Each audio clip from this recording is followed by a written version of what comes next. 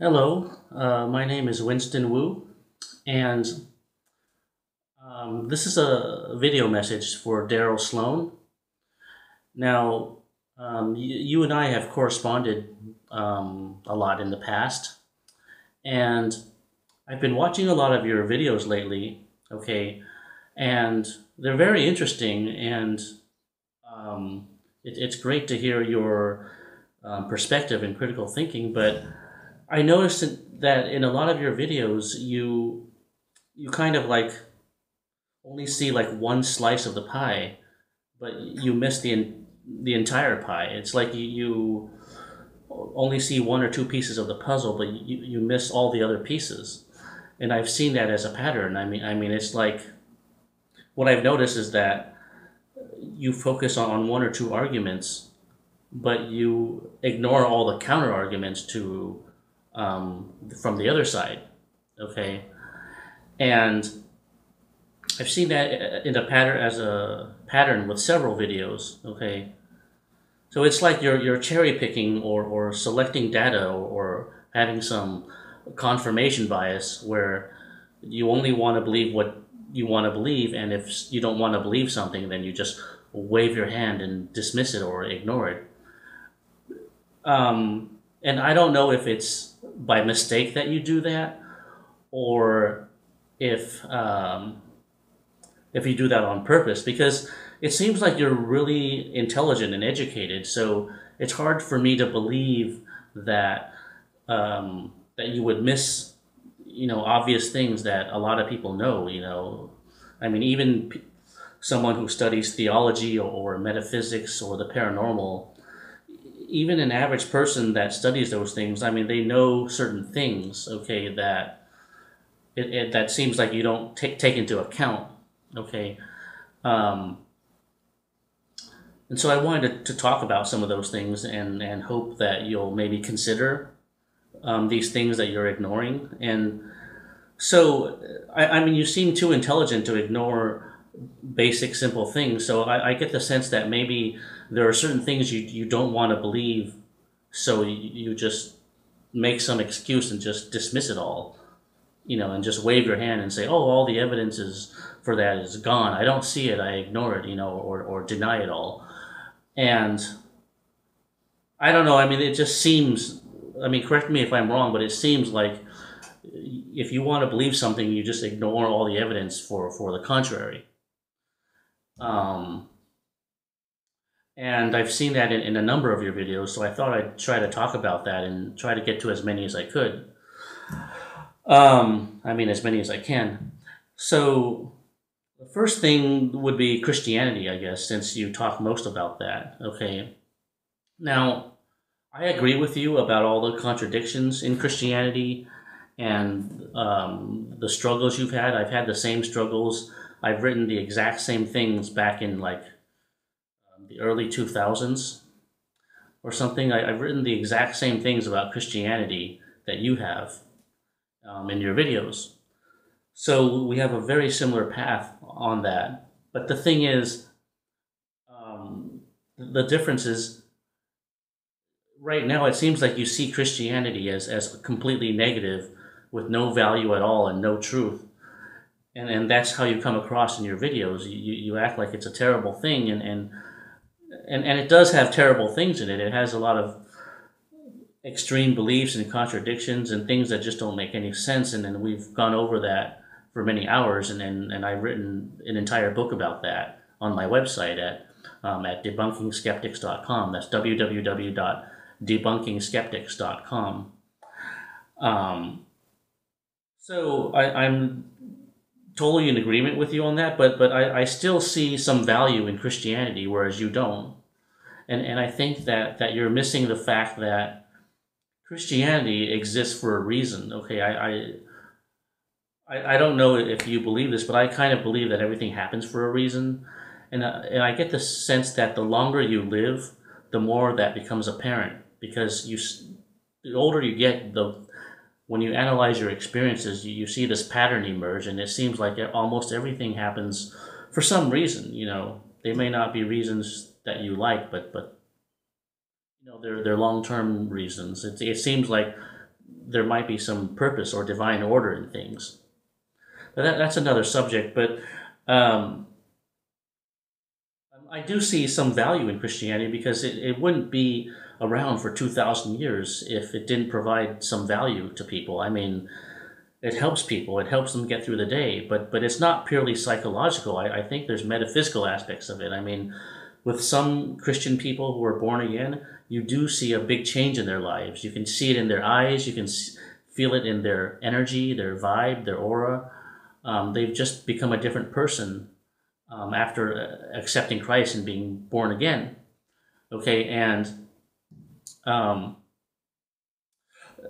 and so there's seems to be something very real to that. Okay, it's not just psychological or a delusion.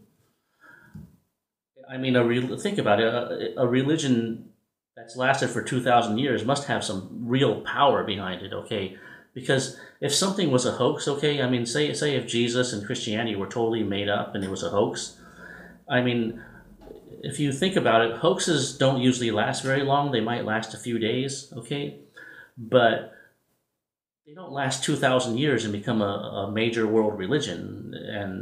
And I think Christianity is in fact the largest religion in the world, the most popular religion. It has the highest number of people in the world. So this is the world's biggest religion, and I don't think it would survive 2,000 years through so much persecution, especially in the first 300 years of Roman persecution, if it didn't have some real power behind it. And you know, this is just common sense. And even as a non-Christian, I can see that. Okay, because you know, I don't have a chip on my shoulder for being an ex-Christian. I kind of appreciate what it is. You know, just the Bible, just like any other book, has some wisdom in it. It has some truth, but you know, it also has some false teachings and some dangerous teachings and some mistakes. Because you know, we all know the Bible was written by humans, and anything written by humans is going to have mistakes and be imperfect and have biases and politics behind it, because that's how humans are. Humans are not perfect. They make mistakes. They have biases and prejudices. So anything humans write will have those same biases and prejudices. It's only logical, okay? And I am sure you agree with that. But I just see it for what it is. You know, it works for some people. It helps them get through the day. Some people need that meaning, that purpose in life. I mean, it gives some people a purpose in life. It gave me, when I was a teenager, it gave me a purpose in life too. It was a crutch. It helped me get through the day. I was being persecuted at school, and I was suffering a lot in my soul, and so Christianity helped me get through the day. It was like a crutch for me. It comforted me. It was a solace to my soul. But after I got out of school, I you know, no longer had any bullying or persecution to deal with. So I didn't really need it anymore. And it was at that point when I was in college that I started using critical thinking about it, about Christianity, and seeing all the same flaws and contradictions and all the stuff that you've mentioned in your books and in your videos, especially the book like Reality Check, which, you know, I really love. It's great. It's a great piece of critical thinking work. But like I said, there's a number of issues it seems like you only see a very small portion of, but not the whole picture, and you ignore contrary data. And another thing about Christianity is you know, I do think there's some metaphysical power behind it, maybe divine power. I mean, even if the Bible is divinely inspired, I forgot to say this earlier. Even if the Bible is divinely inspired, it still has, it's still written by humans, and so it's still subject to mistakes and imperfections and biases in politics. But what I was going to say is that not only does Christianity have some divine or metaphysical power behind it, but there are also miracles behind it too, and you can't discount that miracles happen because they are well documented. And I'm talking about sudden healings or you know, spontaneous healings. And now they don't happen to everybody, but they happen to some people. Okay, and so the fact that they happen to some people means that they're real. So and you have many documented miracles, even by the Catholic Church. For example, in France, okay, there's a pool you can bathe in, I think, and it's called Lourdes, Lourdes, Lourdes, okay, and it's a famous pool where people bathe in, and then they get healed of various illnesses. And I don't think everybody gets healed there, but a lot of people do, and the Catholic Church has documented a lot of miracles, in places like that. Okay, a lot of people have had sudden bones heal, sudden, I don't know, miraculous cures. And there was even a good movie recently called Miracles from Heaven, starring Jennifer Garner. And I think you should see it, because in this movie, this little girl, she has this incurable illness. And at first it's very sad, because she goes to the doctor, the hospital, and she stays there for a long time under a long treatment plan. And they do their best, but they can't cure her incurable illness in the stomach. So eventually, after a while, they send her home and try to make her comfortable, because they expect her to die. So they basically send her home to die. And it's very sad. But then one day she's playing in a tree, and then she falls down and then is knocked unconscious. And while she's unconscious, she has this near-death experience where she talks to God. And God asks if she wants to stay or go back. And then she says she wants to go back, but she doesn't want this incurable disease tormenting her every day. So God says, okay, I'll heal this disease for you then, and you'll go back and you'll be cured. Then when she wakes up, the miracle happens. Her incurable disease is completely gone, totally gone. So this is an example of a true miracle. And again, the movie is called Miracles from Heaven. And I'll send you some ways to see it, so you can, see it for cheap or see it for free. There's many ways of seeing movies, of course. You can even see movies online nowadays. But this is an example of what I'm talking about, that there are unexplainable miracles. And also, one time years ago in San Jose, California, I saw Evander Holyfield, the boxing champion. Okay, he was in this San Jose church and talking about his testimony. And what he said was that when he became a Christian and became born again, he had this hole in his heart that the doctors could not heal. Okay, and when he became born again, all of a sudden he felt this peace, and he felt like everything was going to be all right. And then all of a sudden, that hole in his heart suddenly sealed. So it was some spontaneous healing again, and to him that was a miracle. It was a sign that God helped him and gave him a little thank you gift for believing. And I don't think Christianity is the only religion that has miracles. I mean, there's probably some in Islam, in Judaism, in Buddhism, in Hinduism. Okay, and these things happen, and so I think you should take them into account. Okay, I don't know if they're supernatural or they're due to spontaneous healings or whatever. I mean, spontaneous remission, which is what the skeptics call it. But this isn't all. I mean, there's more to this. I mean, there's also the issue of prayers being answered. And I saw in one of your videos, you said that when Christians pray for something and then it gets answered, that would have happened anyways. But I don't agree with that, because some answered prayers happen in a way that, are just amazing, that wouldn't happen normally in the normal course of coincidence, okay, or confirmation bias. Okay, I mean, there's so many stories. I mean, and I'm sure every devout Christian has stories of amazing answered prayers that have happened that are not explainable by coincidence. I mean, I remember when I was 14 or 15 and I was starting to take Christianity seriously again. Um, I At that time I didn't have any Christian friends or family, so I asked God one night, I don't have a church to go to. I don't have any Christian friends. Can you find me some, please? Okay.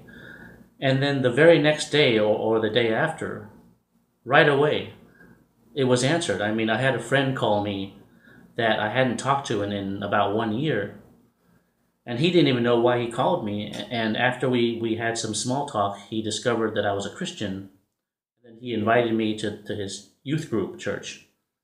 And I experienced what you said, that great fellowship and camaraderie with a group, a peer group of fellow believers. I experienced that. I mean, we had a lot of fun and Bible study and church outings, and it was great. I was very happy with that church, and so I went there for the next 2 years or so.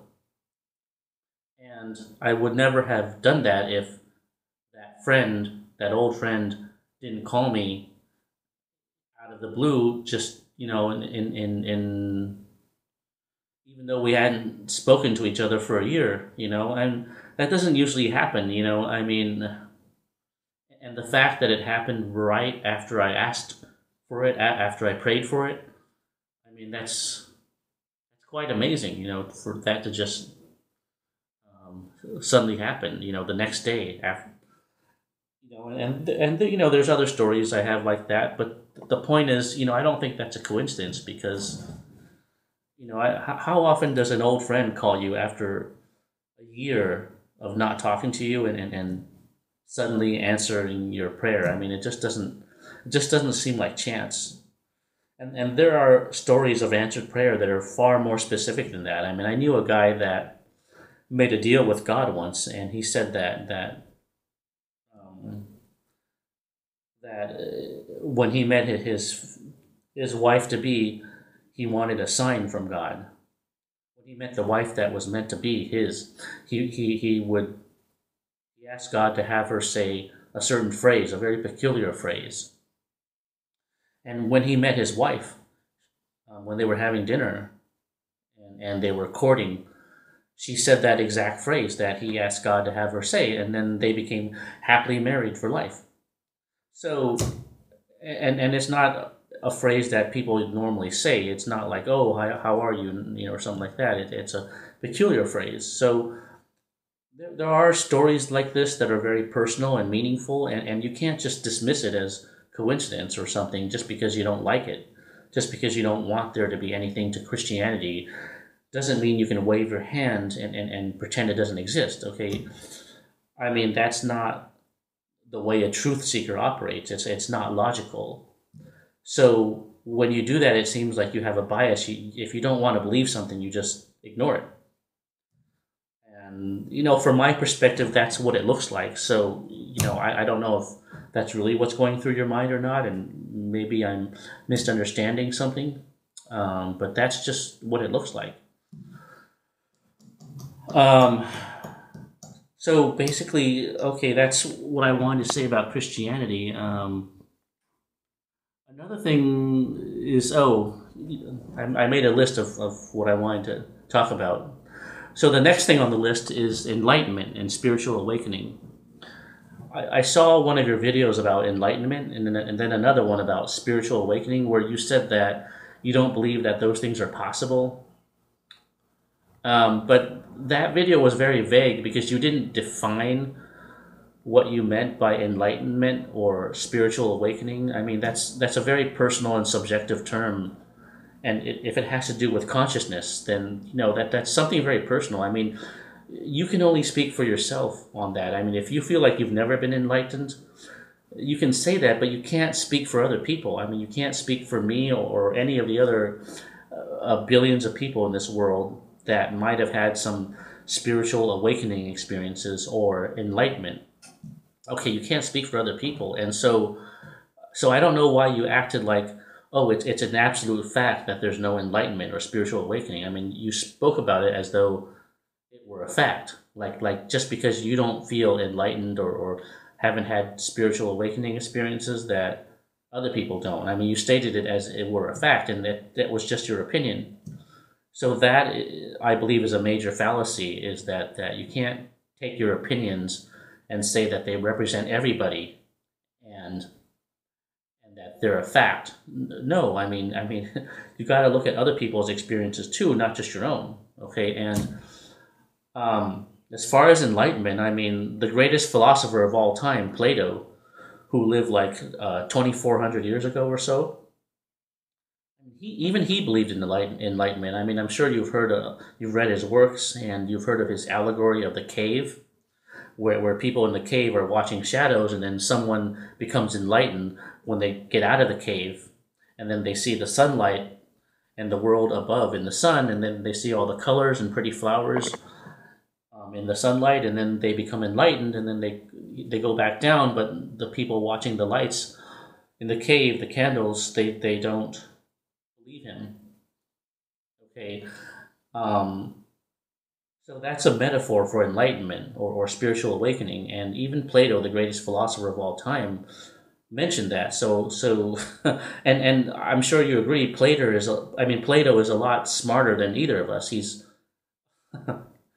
the greatest philosopher of all time, probably, and one of the earliest ones too.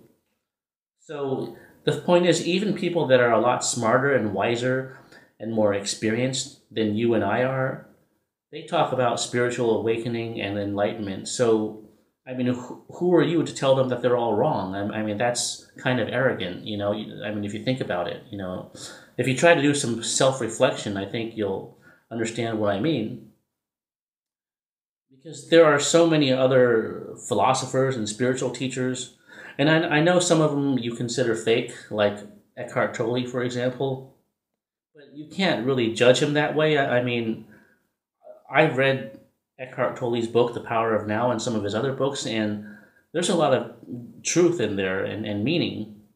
And when Eckhart Tolle talked about his awakening in the first chapter of the book, I believe it because I've had a similar experience in my life, so I know what he's talking about is possible, and because I have personally experienced it. Okay, um, so I don't have a problem believing his spiritual awakening because what he describes is something that I have experienced. Okay, and I've written about it before too on my websites.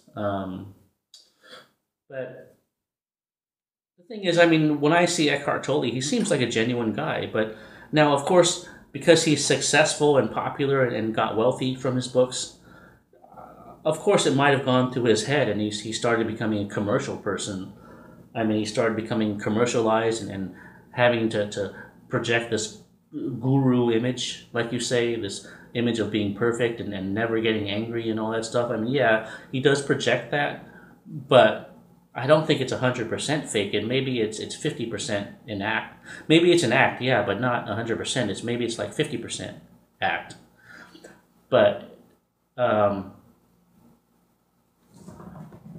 I don't think any religion or any person is 100% true or 100% false. Truth tends to be in the middle, and people and religion tends to be a mix of truth and lies, and that's true for anything. I mean, anything that's popular tends to have a bunch of truths and lies mixed in together. That's just the way it is in our world.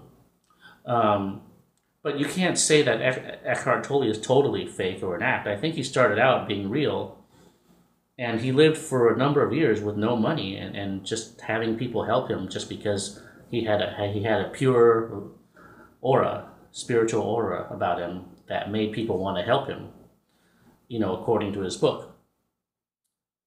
So, um, so I think he did start out being genuine, but maybe after a while, he when he got rich and popular, he started becoming commercialized, and then he started, you know, started going to his head. So he started playing the role of a commercial spiritual guru, and so he might be somewhat corrupted by that, but of course, anyone in his position would rationalize it somehow. He'd probably think, "Oh, well, I'm helping a lot of people, and I'm telling a lot of spiritual truths. So so it's okay to make a living from it. It's capitalism. Okay, I mean, you have a right to make a living from something you're good at. I mean, why not from writing books like he does? I mean, I'm sure if you were in Eckhart Tolle's shoes and you had a chance to be famous and popular and make a lot of money from your books, I'm sure you would take it just like he would. I'm sure you would capitalize on it too, right? Um, so I don't know. That's just a few examples, but I mean, depending on how you want to define a spiritual awakening, maybe it's just an expansion of consciousness or a light bulb in your head. A lot of intellectual people and philosophers have those things. They've been well documented in books for thousands of years. So I don't see why you want to deny all of that. I mean, like I said, you can only speak for yourself. You can't speak for other people. And some of the greatest minds in history have talked about enlightenment and spiritual awakening. And who are you to say they're wrong? I mean, they're a lot smarter than you and I. Okay, and so it seems kind of arrogant for you to say that it doesn't exist and everyone's wrong. You can't just do that. And I hope you consider that. Okay, I mean, try to put yourself in other people's shoes, not just your own. I mean, you got to try to see it from other people's perspective too. Okay, and I know you know that. That's a simple cliche, but it just seems like in some of your videos you don't practice that. You take this truth and then you think, oh, this is the fact, and everyone is wrong, and that's it. And then your face looks like you're sure about that, but in reality you can't be sure about that. I mean you say a lot of things about things that you can't possibly know, you can't possibly be sure about. I mean, even when you talk about the human soul or consciousness, I mean, the human soul not existing and stuff, at least not the way Christians believe it. I mean, you can't know that for sure. I mean, that's just a theory. You can't test it. I mean, the best thing you can say is that this is your theory and this is what you feel. But you can't say that your theory on the soul being an illusion is an absolute fact. Okay. But in a lot of your videos, I've seen that you come across saying that your theory on the soul is the truth and the fact and the reality, as though it was a hard fact, like 2 + 2 = 4. No, you can't. About something, when it comes to something invisible that we can't explain, like consciousness or the soul, you can't be certain about anything. I mean, it's non-testable, it's non-falsifiable, but you seem awfully certain about it in your videos, and I don't think you can be, because I mean, you can't be so certain about that. I mean, there are different perspectives, and it doesn't seem like you read all the other perspectives too. Anyways, let's move on. Next thing I wanted to talk about was your video on near-death experiences and OBEs, out-of-body experiences. And you mentioned that you're not aware of anyone going out of body and seeing something specific that was later verified as accurate. And I'm surprised you said that, because anyone who studies OBEs or NDEs knows that there are documented cases like that. For example, Charles Tart, he's a famous psychologist in UC Berkeley in California. He's written a lot of books, so anyone who studies parapsychology knows who he is. It's Charles Tart, T-A-R-T. And he's published a lot of papers and books about psychology and paranormal phenomenon and consciousness. And he had this girl once named Miss Z do an out-of-body, and she floated up in the ceiling, and then he put a number that could only be seen from the ceiling. He put it somewhere near the ceiling on a ledge, okay? And it was a string of numbers. And she was able to identify those string of numbers accurately during her OBE. So that is a confirmed case of someone who saw that, who saw things while out of body that were later verified to be true, that were very specific. In this case, a set of numbers. Okay, so you can Google that. Okay, Google Charles Tart Miss Z. That's MISS and then Z, Miss Z. And that's just one example. I'm sure there's a few others. Um, and I don't know. I don't know why it seems like when you did that video on NDEs, it seemed like you made up your mind awfully quick about everything, and you didn't really study any books or even see any documentaries about it. Because anyone who has studied NDEs knows that there are cases where the person is out of body during the near-death experience, and they see things in the operating table that are very specific that they couldn't have possibly seen that were later verified to be true. And some of these people floated outside too to other buildings and other houses, and they saw things that were later verified to be true too. There's a number of stories about this. For example, there was a story before about a woman who during an NDE, she went outside the hospital window on the second floor. Then she saw an old tennis shoe on the ledge of the hospital window, right under the ledge. It was just an old sneaker, okay? Then when she came back to her body, she described this sneaker, and then they went out to look for it on the ledge, and there it was, exactly as she saw it during her out-of-body experience, during her NDE, I mean. So, I mean, that's just, I mean, that book, I mean, that example has been published in books. It's been talked about in the NDE community, in the parapsychology community. It's been talked about. And there's others too. There's other examples too. And there's even cases where people who are born blind, who have never seen anything in their whole lives, they were born blind from birth. And they've had NDEs. And during their NDEs, they were able to see things for the first time. They were able to see people and rooms and the outside world for the first time in their lives. And they saw things too that were later confirmed. Okay, there are several cases of this, and you can listen to their testimonies on YouTube, for example. Just go to YouTube and type NDEs of blind people, or NDEs of people born blind. You can Google this or YouTube this, and you'll see some documented cases in documentaries and in NDE journals, on NDE websites. So that something like that cannot be explained by hallucination or coincidence. Okay. Yeah. So you can't.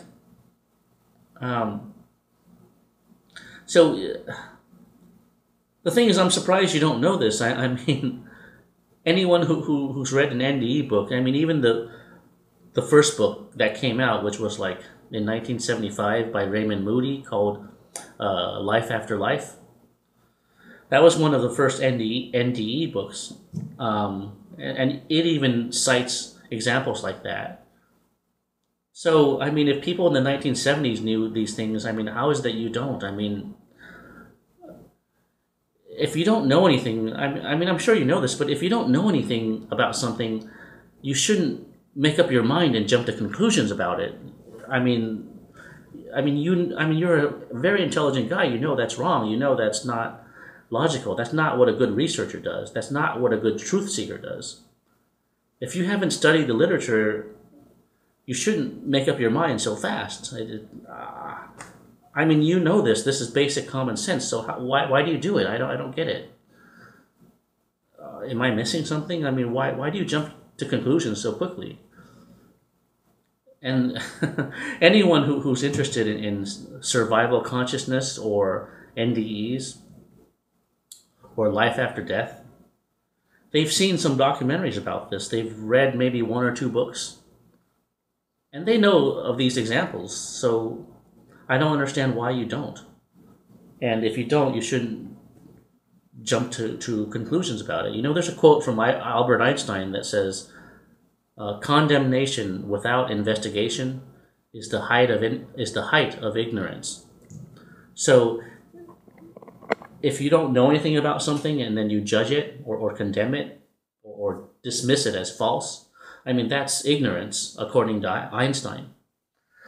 Um, so, um, so yeah, I hope you would consider that and try to maybe think about this and maybe revise your theories. I think if you're a real truth seeker, um, you should study all the data, all sides of the case, and all the other arguments, and then make up your mind. Then come to a conclusion. I mean, that's what any truth seeker does. You look at all the evidence on your side, on the other side, and then you come to a. Then you make up your mind. But in this case, you didn't do that. You didn't study all the evidence there is for NDEs being real. Okay, and there's even a book that came out a few years ago called I don't remember the name of the book, but it's by Dr. Jeffrey Long, and in his book he cites like 9 lines of evidence for NDEs, 9 categories of evidence for the authenticity of NDEs being proof of life after death, and it was a bestseller book. And he has a website called the Near Death Research Foundation. No, Near Death Experience Research Foundation. That's www.nderf.org. The Near Death Experience Research Foundation. And you could go there and study a lot about these cases, and also see Dr. Jeffrey Long's book. That's his website I just gave you. And so he has 9 categories of evidence, and it seems like you're probably not even aware of that because you didn't read his book or his website or even read the first book in 1975 by Dr. Raymond Moody called Life After Life. So I just think that if you're a truth seeker, you should study all the data of the case, study the best research, and then come up with your own conclusion, based on all the data. Try to find a theory that fits all the data. Okay, don't just dismiss 80% of the evidence and then take 20% and then draw a conclusion from that. I mean, that's not the way a researcher or a truth seeker goes about it. I'm sure you know that, so why don't you do it? I mean, basic logic. Another thing I wanted to talk, a related subject I wanted to talk to you about is reincarnation. It seemed like when you said that there's no afterlife or no continuance of the soul, that you totally ignored the evidence for reincarnation too. I mean, probably you think, oh, it's all just false dreams or delusions. When people have past life memories, it's all illusions and dreams. But there's a lot of cases where people with past life memories have checked it and verified it, and it turned out to be true. So, even some of the most minute details, and there are amazing stories about this. This is another big subject. I don't know if you've heard of this researcher named Dr. Ian Stevenson. Okay, he was one of the first researchers to study NDEs. I mean reincarnation, and he went to India and some other countries and he studied cases of children with past life memories who went to visit their past lives, and everything they remembered turned out to be exact, including names too.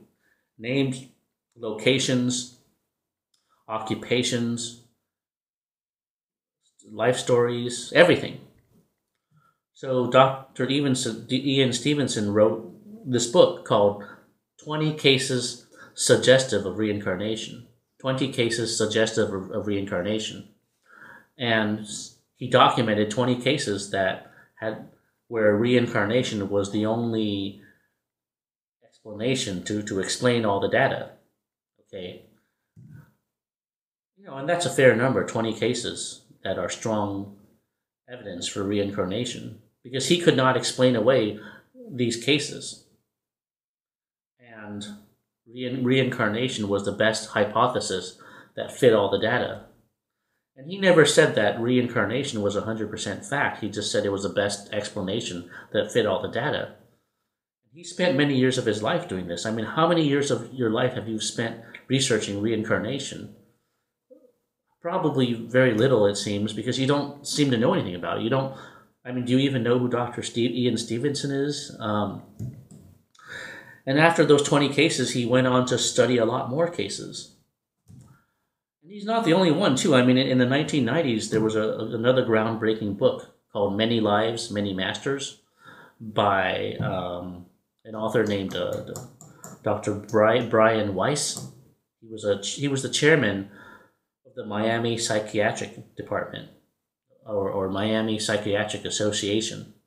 Okay, so he was a big name. I mean, he was a psychiatrist, and he had a very good reputation, and he chaired a psychiatric organization too. So Dr. Brian Weiss was a prestigious psychiatrist who published a lot of papers, and he wasn't somebody who would normally believe in reincarnation, yet he had some experiences during his hypnosis regressions and where past life memories were uncovered, and they led to some details and facts that were verified upon historical research.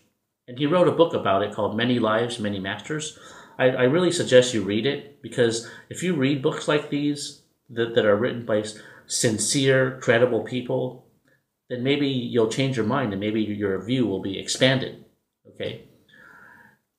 And that book is actually a bestseller. It's a very popular book within among people who study these kind of things, people who study reincarnation. They've pretty much all heard of this book, Many Lives, Many Masters. So if you've never read it, I suggest you read it, because it contains a lot of convincing evidence from a very honest, genuine guy who's also a prestigious psychiatrist who found a lot of evidence for reincarnation, and he was a skeptic at first and then became a believer. It's a very good book. And then there's other really very well documented, even televised cases of reincarnation. One is by Mary Sutton. I forget her real name, but her past life was Mary Sutton.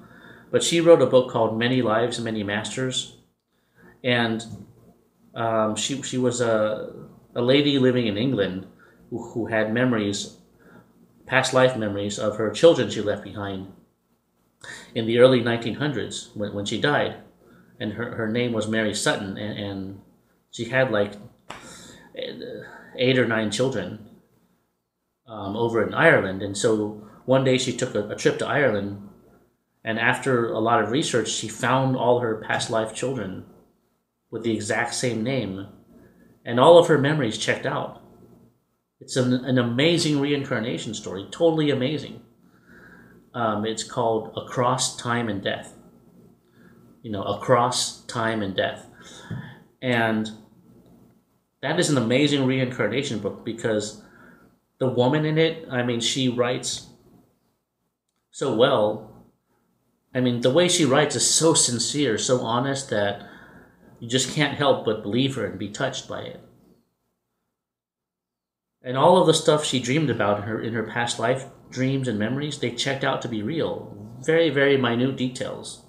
It's one of the most amazing cases of reincarnation, and you can Google it. There's a few documentaries about it on YouTube too, if you want to see it, and even news reports from the media. So just go to YouTube and type Across Time and Death, and you'll see some interviews and news reports about this case, which is one of the most convincing of all. And then there's other ones. There's even some more modern from America, like the boy that remembered his past life as a World War II pilot. He even remembered his name and the other guys that flew with him in World War II when he flew the fighter planes. He remembered other guys that he was friends with during World War II that were later all found by his parents when they did the research. And that was on the American TV, on the news. It's on YouTube too, and there's several versions of it. Just go to YouTube and type "boy remembers his past life as a pilot" or something. It's an incredible story, and so there's a lot of stories like that. Okay, from a long time ago, and more modern ones too, of reincarnation, where these past life memories check out to be true. And I've given you 4 or 5 examples that you can look up. So it seems like you didn't consider any of this. You just said, "Oh, there's no reincarnation, there's no afterlife, there's no soul." You just made up your mind very fast. You didn't study any of this. I don't know why, but I think you should consider all of this and look into it. I'm sure you know as well as I do that truth doesn't come on a silver platter. It doesn't come in a package like fast food.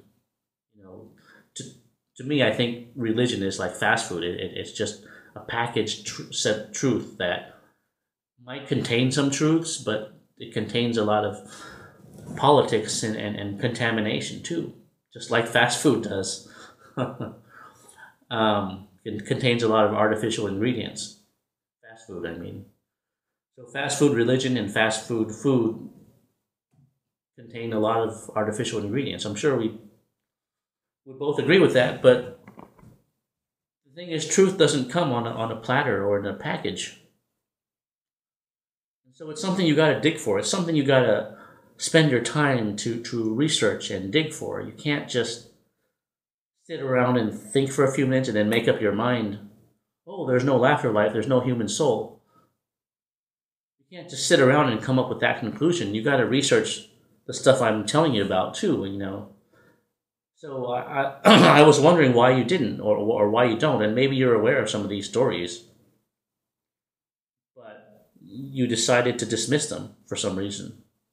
I don't know why, but you should know as well as I do that you can't just wave your hand and dismiss what you don't like. Reality doesn't work that way. Okay. See, the next thing I wanted to talk about, the demon possession thing.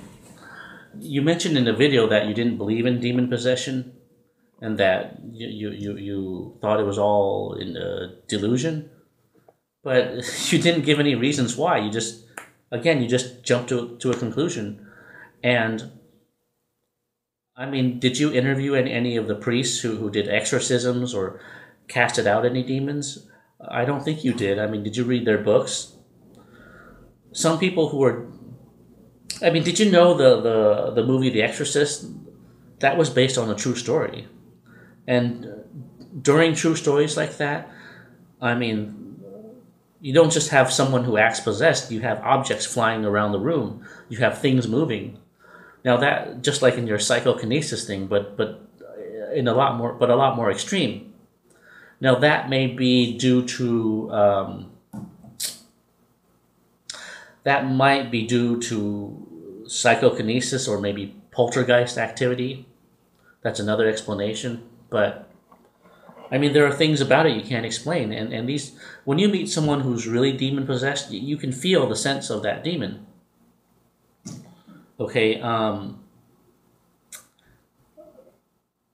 and there's a guy that on a related subject, there's a guy that has some interesting videos about this, but he doesn't call them demons, he calls them archons. So the conspiracy or the truth movement is now talking about this, but some of them are Christians and they use the word demons, but others use the word archons because I don't know if you know this, but archons is ARCHONS. I mean, ARCHONS, archons. They are beings that were mentioned in the Christian Gnostic texts.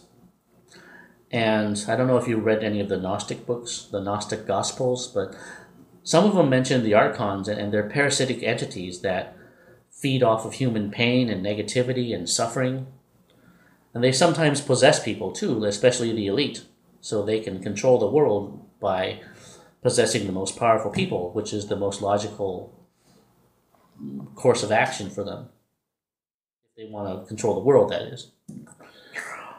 And you've mentioned that in some of your videos too, that if the occult is real, then the people that would be doing it are the people in power, because they have a need for it. Okay, they would be in the best position for it. But anyways, the guy's name that talks about these archons, well, there's several guys. Even David Icke talks about him now. But there's an interesting guy I want you to listen to. His name is Robert Stanley. Okay, and Robert Stanley, he has his own podcast and website too. But what he says about these archons is really interesting. And he's talked to some psychiatrists about them too. And so demons might be archons or archons might be demons. I don't know. It depends on who you listen to.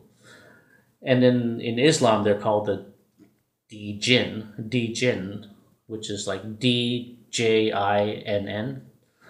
And that's the Muslim form of a demon is the D-Jinn. But what Robert Stanley said that was interesting about them when he talked to the psychiatrist is that when you go to a psychiatric ward and talk to schizophrenics or people who hear voices, okay, what's interesting is that psychiatry says that people who hear voices are just hearing random hallucinations due to some biochemical imbalance, okay? And that's the official position of psychiatry. However, the interesting thing about this is that doesn't explain one thing, which is, why is it that when people hear voices, like schizophrenics, for instance, why is it that those voices are almost always negative? If they were random hallucinations due to chemical imbalances in the brain, okay, then you would expect it to be about 50% positive and 50% negative. You know, but you wouldn't expect it to be 100% negative, okay? I mean, if the voices are 100% negative, then I don't think it's due to random hallucinations or chemical imbalances like psychiatry says. Okay, and so that was a very good point that Robert Stanley and the psychiatrist he was talking to made. So it seems like these voices, if they're always negative 100% of the time almost, it seems like these voices are more likely to be entities, whether you want to call it demons or mind parasites or energy parasites or energy vampires. There's different names for them.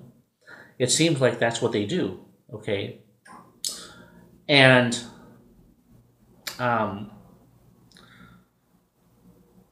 especially since, you know, they give you unwanted thoughts. Like if you don't feel like your thoughts are your own, or if your thoughts are unwanted, then they can't be your thoughts. They're probably thoughts from someone else. I mean, I don't know, maybe they're thoughts from your subconscious mind or something, but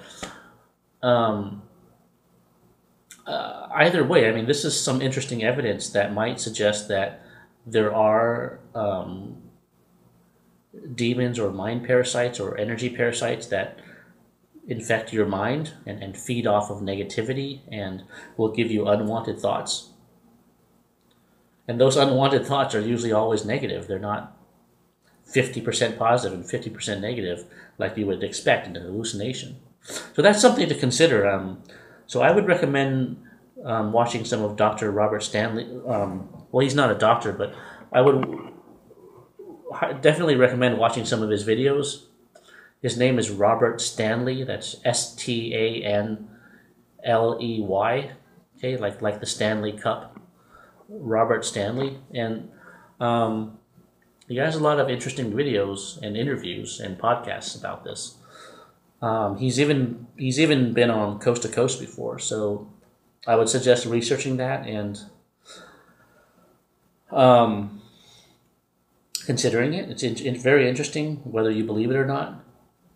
And I know I'm making a ton of suggestions about all this stuff to research, and it's going to take many hours, maybe months to research all of this, but I just think you should be more well informed before you jump to conclusions, okay? And that's my main message. Okay,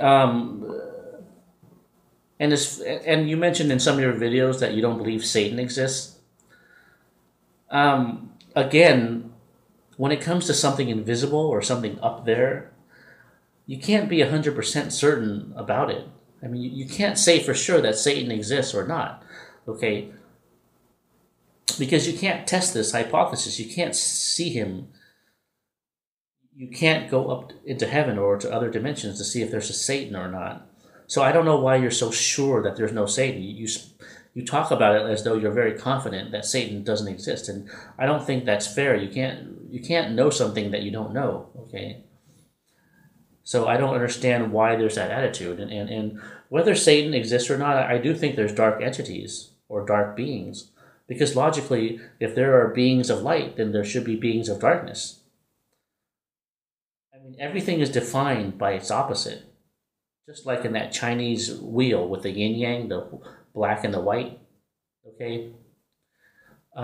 Everything is defined by its opposite, and everything cannot exist without its opposite. Just like sickness cannot exist without health, good cannot exist without bad, light cannot exist without dark, up cannot exist without down, left can't exist without right. So everything exists, in a polar stream of opposites. Okay, so um, based on that, okay, it logically follows then that if there are entities or angels or beings of light, which some people see, that there would be entities or beings of darkness too. Just like if there's a good, there's a bad. Okay, everything has an opposite and cannot exist without its opposite. We know this in basic Taoism, okay, in basic philosophy too. So it makes sense for there to be a Satan or at least some dark entities out there, and I don't think you can just dismiss it by waving your hand just because you don't want to believe in Satan doesn't that's not a reason to declare that he doesn't exist, okay? Because you can't know that, okay? And just because you don't want to believe something doesn't mean you should just dismiss it and say it doesn't exist. I mean, that's not what a truth seeker does. It's not logical, okay? And I just wanted to make that point because I think it's important. Okay, so what's next on the list? Oh, the Illuminati and the New World Order. This has gone quite a long time, longer than I expected, by the way. It's almost an hour already on this video, so I hope you've gotten this far already, because I hope, everything I'm telling you is sincere from my heart and honest, as you can tell. And I know I'm an honest person, and I never bullshit anyone. You can see that from my voice, my body language, okay? I'm just as sincere as you are, so I hope you've gotten this far, even though it's been an hour already. Okay, I guess one of the last things I wanted to talk about was the Illuminati and the New World Order. And you made one or two videos about this, and then at first you admitted that all these secret symbols, like the pyramid and the all-seeing eye, was evidence for some secret cabal or secret society. And then in another video you said that the Illuminati does not exist, and that you don't think it does. But I don't see how you can say that, because in the last 10 years there's been a lot of evidence coming out that the Illuminati does exist. The New World Order exists for sure. Whether it succeeds or not is another story, but the plot is there. It's been well documented. It's been well confessed. It's in books by high-level insiders. Even politicians have been talking about it. You can't deny that there's a New World Order plan. Okay, Alex Jones might exaggerate about a lot of things, and David Icke too, but when they talk about the New World Order, that is a truth. That is a fact. It's well documented. And the plan does exist, okay, but you can't just dismiss it all. Come on. Come on, really,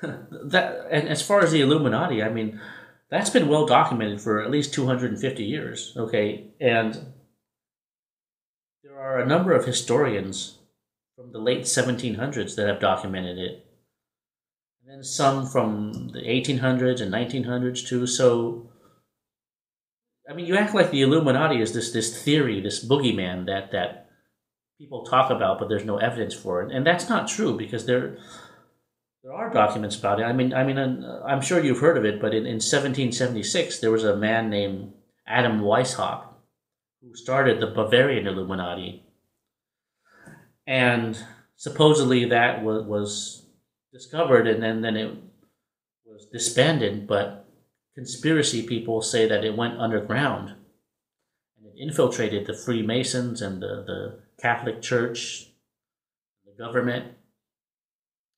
But that's not just a theory. Some really good historians have documented that.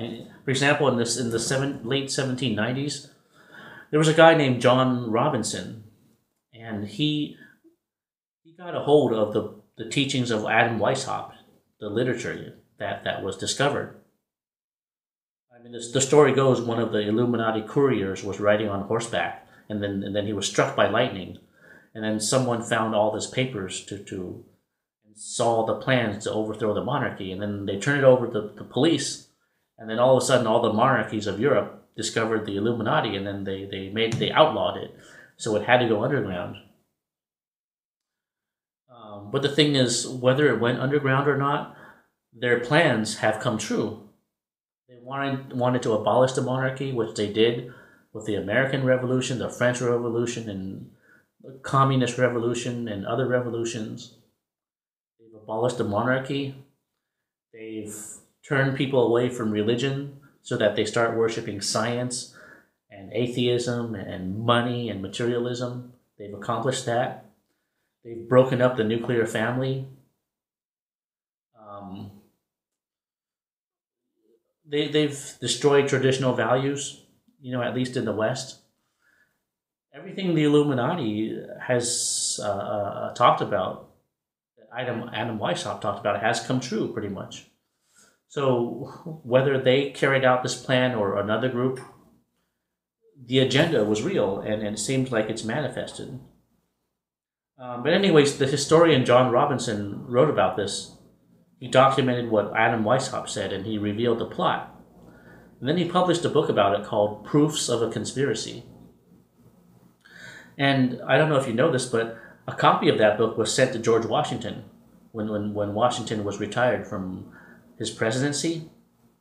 And George Washington read it and said he admitted that the Illuminati and the doctrines of Jacobinism had already spread to America and possibly infiltrated the Freemason society. So Washington admitted this in his letters, that the Illuminati was real, and it came to America and it possibly infiltrated the Masonic Brotherhood. So even George Washington said this, and his letter saying this is in the Library of Congress, and I've posted the link to that in some of your videos, and I'll send it to you too. It's on my website too. So you can see this. So even a credible man like George Washington admits the Illuminati is real. And then after that, there was another historian named Abel Barreu, Abbel, and Barreu is Barreu. And he wrote a book on the French Revolution, several books actually, and one of them was called Code of the Illuminati, in which he documents from interviewing people that the Illuminati had infiltrated Freemasonry, and then they hatched the plot for the French Revolution from these Freemasonic lodges.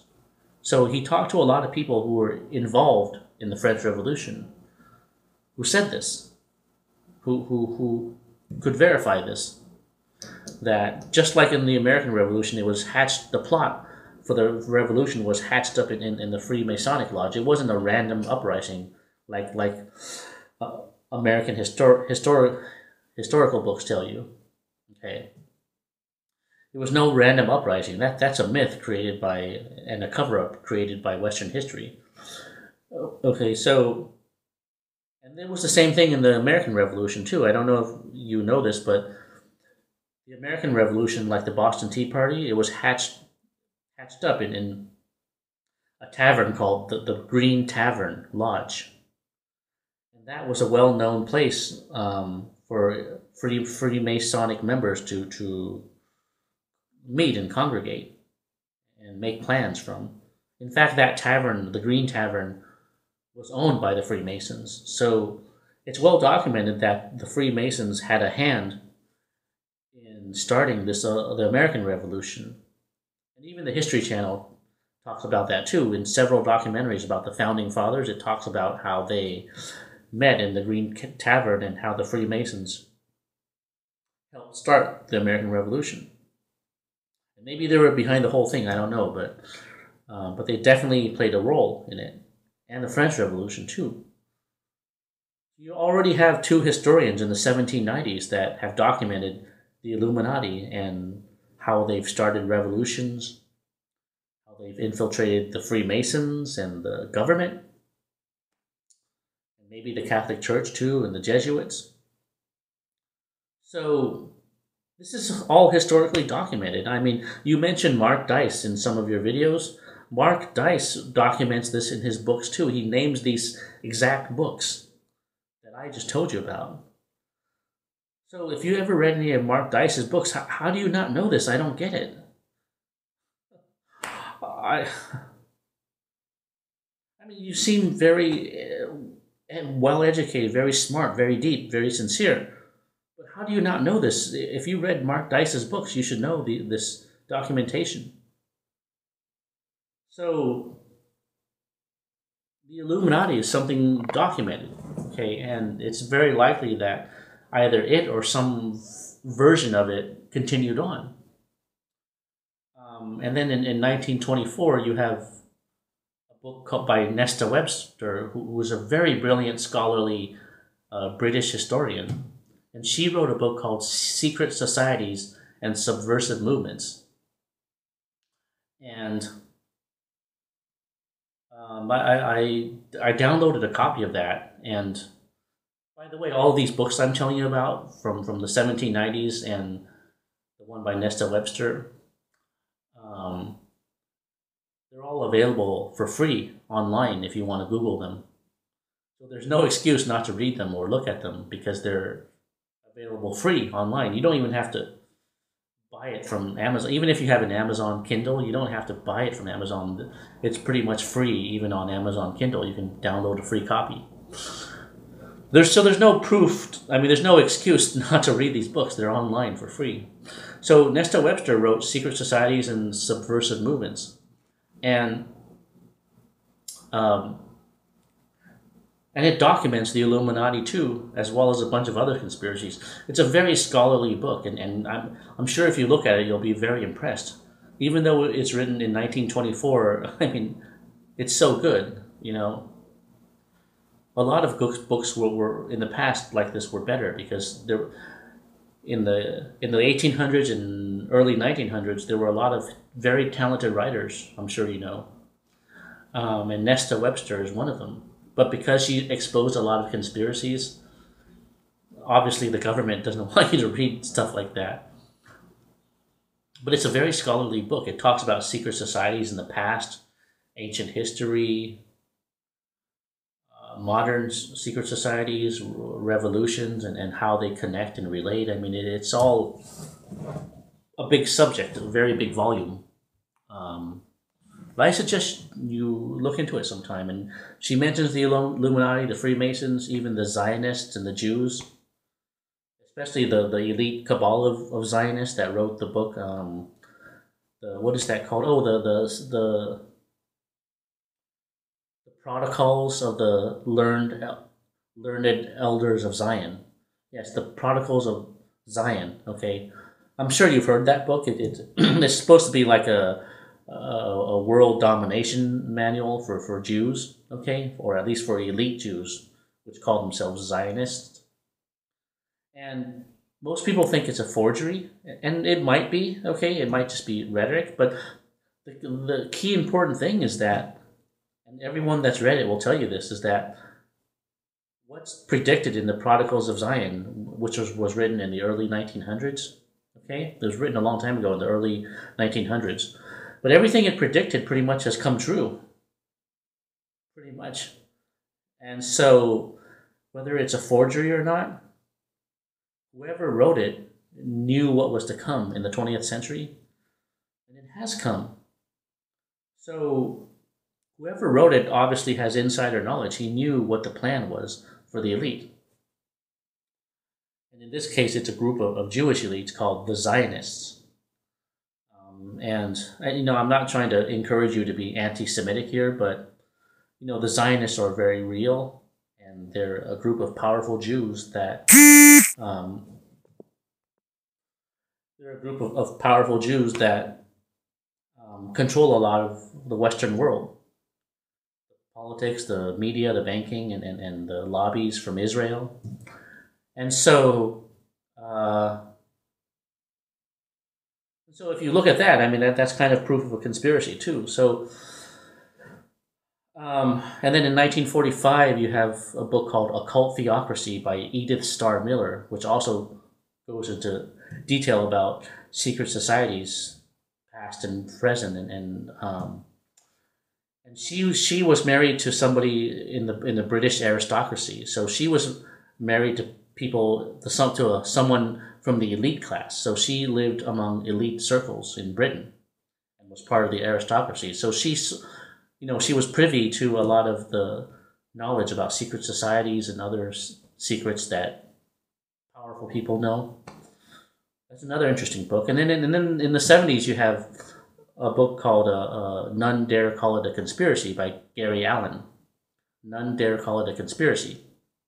And that one documents a conspiracy too, a conspiracy of liberalism, socialism to create communism and all that stuff. And that was another groundbreaking book because no one had written a conspiracy book for a while.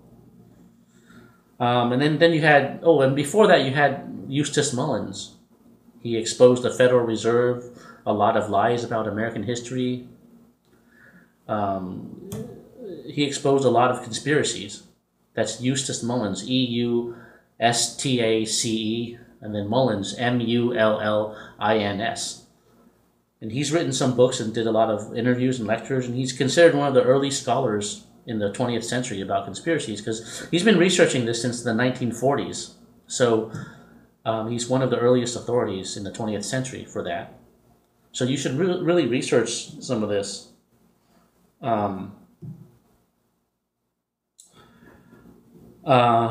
What else? Oh, and then you have Dr. Carroll Quigley, he was a mentor of Bill Clinton. His name is Dr. Carroll Quigley, and he also hung out with elite insiders and secret society groups like the CFR, the Council on Foreign Relations. And he wrote a book about 1,000 pages long called Hope and Tragedy. And in it, he documents that, yes, there is an Anglo-American New World Order conspiracy to create a world government. But he thinks it's a good thing, not a bad thing. The only qualm he has about it is that he doesn't agree that it should be kept secret from everyone. He believes that it should be transparent and open, the plan for a New World Order government. He believes that it should be open, not kept hidden. But he thinks it's a good thing. But he's one of the elite insiders who have whistleblown and revealed the plot. His book is called Hope and Tragedy by Dr. Carroll Quigley. So, that's another documented insider source. And there's a lot since then, but you get the idea. I mean, there's a lot of evidence for conspiracies, Illuminati, New World Order. And I don't know why you're not aware of it. I just hope you'll research some of this and consider it, because it seems like you're either not aware of it or you don't want to be aware of it, so you dismiss it from cognitive dissonance. But I hope you consider all that I say and try to maybe research some of this stuff maybe, and try to update maybe some of your views in the future or revise some of your views if you feel fit to do so. So anyways, I just hope you consider all of this. And if you're a person who, one more thing, if you're a person who studies philosophy, I suggest you read some of the books by Manly P. Hall. Manly P. Hall is considered the greatest philosopher of the 20th century. And he founded the Philosophical Society in Los Angeles, which you can visit today. So he's one of the greatest philosophers in history, and definitely in the 20th century, he's the greatest. He wrote a book called the Secret Teaching of All Ages, which is like the first book to talk about everything: secret societies, ancient history, the occult, theology, religion, everything all into one. It's like a synthesis. It's like a theory of everything in the occult world.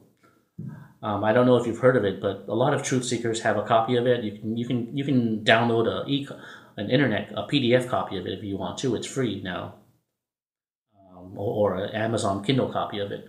But I suggest you research him sometime, because you've never mentioned him, and I thought maybe if you researched him, you might learn some stuff about him from him, because he has a lot of esoteric knowledge, and because of his knowledge, the Freemasons made him an honorary 33rd degree Freemason too. So that's somebody you can look into. He has a lot of lectures that are on YouTube that were recorded. So just type his name, Manly P. Hall. So that's something you might want to look into sometime if you want to learn more about everything. And maybe he'll revise some of your beliefs. Maybe he'll expand some of your beliefs. Anyways, thanks for listening to this. My phone is running out of battery, so I guess I'll end here, and hope I've given you something to think about and research. And if you have time, I'd appreciate a response to some of these things. I know I've talked about a lot of things, and it might take a long time to respond to all of them, but I hope you might find some time to respond to some of them at least someday, because these are all honest suggestions that I wanted to share with you from my heart, from my mind. Okay, well, thanks for your videos, and keep up the good work, and I hope you've enjoyed my video. Okay? Take care, Darryl Sloan, and have a good day. Bye-bye.